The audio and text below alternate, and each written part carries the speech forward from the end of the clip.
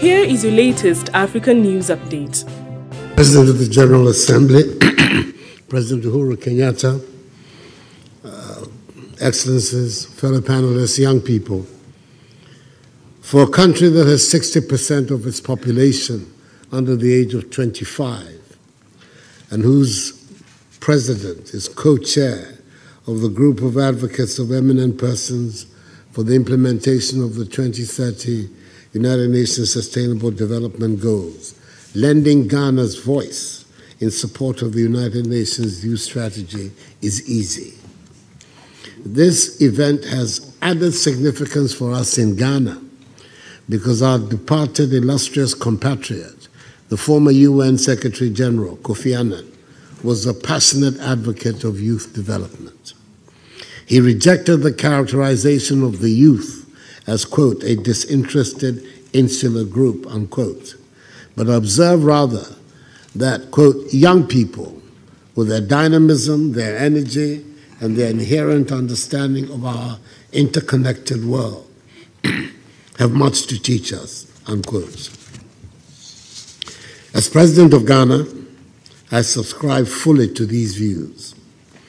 I want to help ensure that our energetic, restless young population who demand the best in the world get the best. They're not in a mood to wait for the dividends from a slow progression, as the hazardous trek across the Sahara vividly illustrates. We believe the most effective way to create a society of opportunities for the youth, empower them to confront the challenges of this globally competitive world, and at the same time realize the 17 UN SDGs, is to guarantee access to education for all our young people. That is exactly what we're doing in Ghana through our policy of free senior high school education. Beginning September last year, we removed one of the biggest obstacles that stood in their way, cost. The free SHS policy ensured that in September 2017, the first year of its implementation, 90,000 more Ghanaian youth gained access to senior high school than in 2016. This year, the number has doubled, with 180,000 more young men and women entering senior high school. The policy is here to stay. We're also investing in our institutions of learning, which are the providers of skills and education to our young people. No nation, we all know, can afford to marginalize the youth, the very group that makes up the chunk of its labor force. Education, in our view, is the key. All over the world, access to education is helping in the growth of democracy and political stability.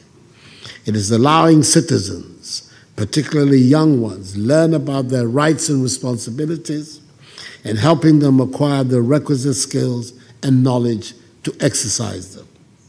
If we are to ensure that the UN Youth Strategy succeeds, then together, let us guarantee the youth of our respective countries, irrespective of the circumstances of their birth, unfettered access to education.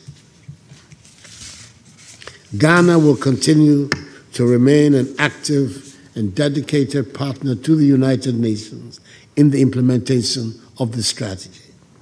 Through the UN Youth Strategy, we have essentially made a pact with both present and future generations to leave them a better legacy than we inherited from our forebears. Let our generation be the measure of history. I thank you, Madam President, for your attention.